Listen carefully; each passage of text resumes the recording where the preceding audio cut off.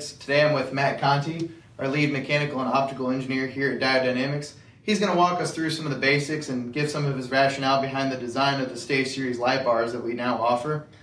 So without any further ado, let's let Matt take it away and kind of walk you through some of the things you see here, some of the standard light bar options here on the market, and what makes ours different.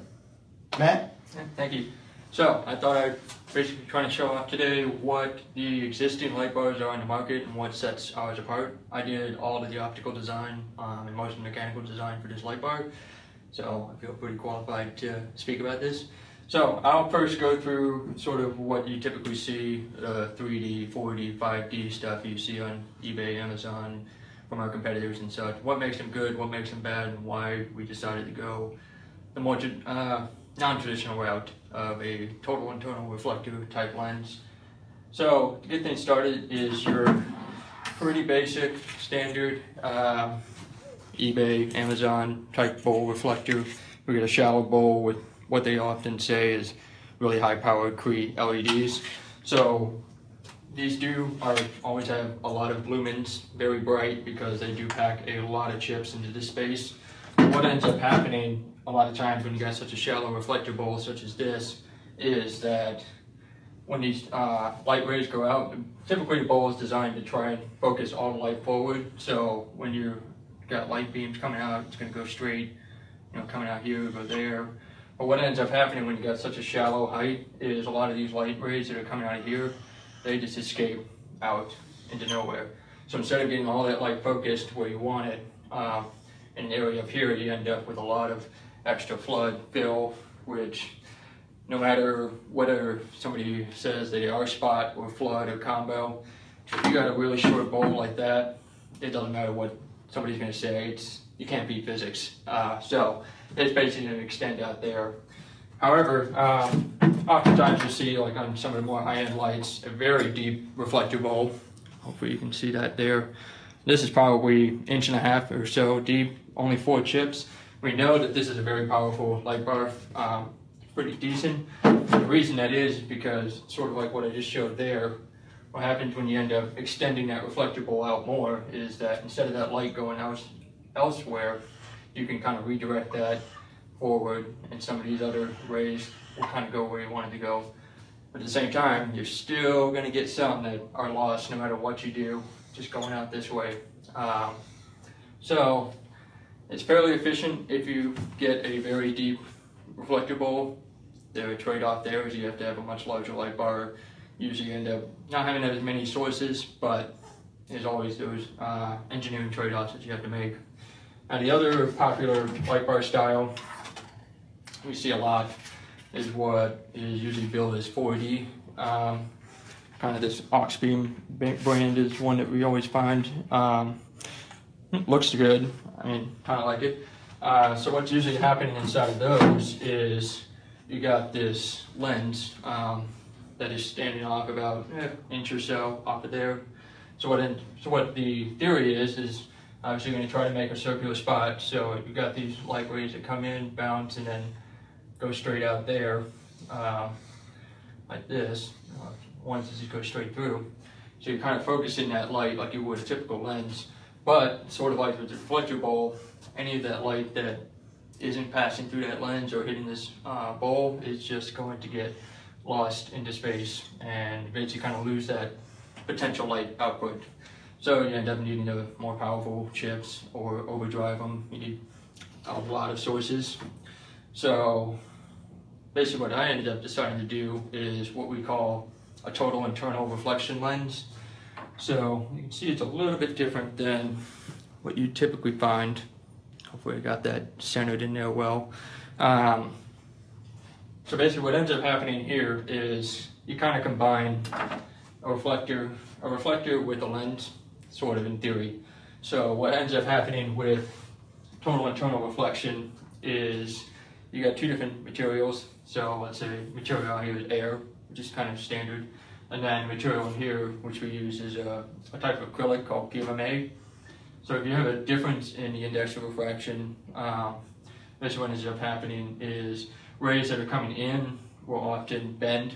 And that's why, like, when you look through a river, lake, or something like that, you get that ripple effect, or if you try to stick your hand straight into a water to catch a fish, you're not going to find it because it's elsewhere. So that's sort of the imaging theory behind that. So basically, if you can get this ray to be at a less than what's called the critical angle, it will just end up bouncing off of that surface if you have a highly polished optical surface. So what ends up happening in something like a TIR is it comes out, it hits this small pocket on the inside, bounces, and then will bounce straight up and through. And the ones that are going straight, more vertical, those are, man, things dying here. Those will go bouncing this way.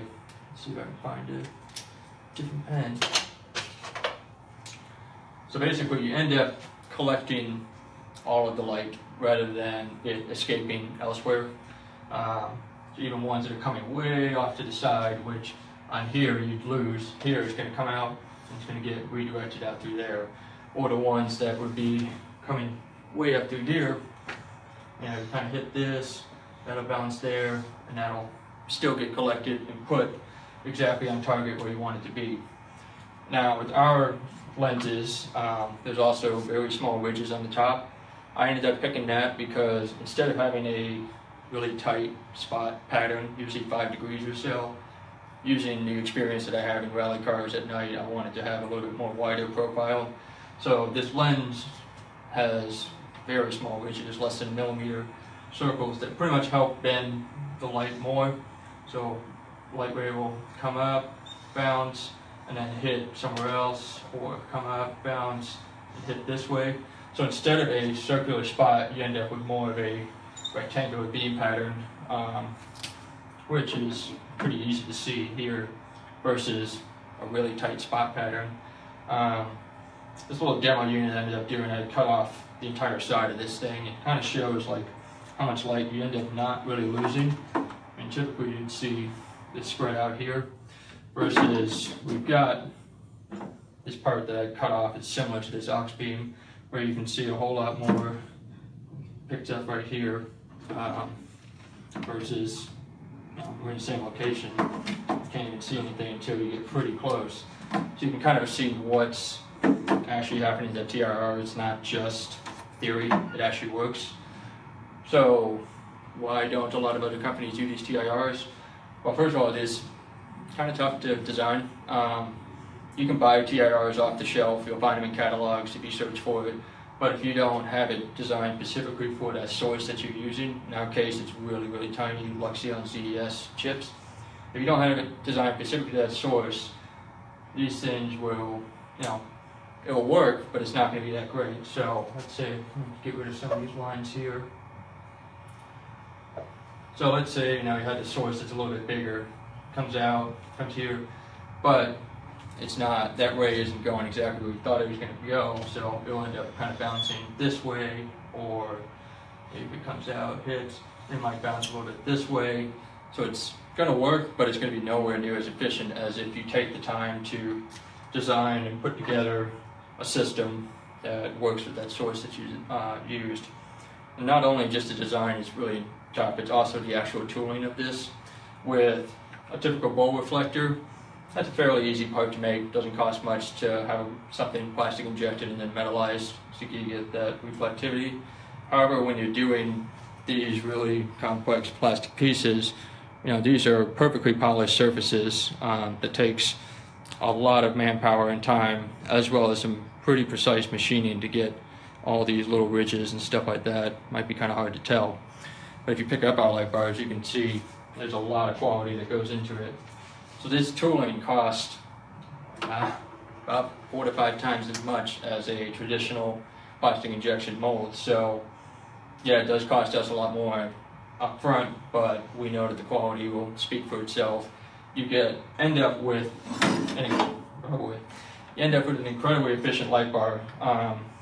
To put some things into perspective, this single 6-inch light bar has the power of this 30-inch aux beam.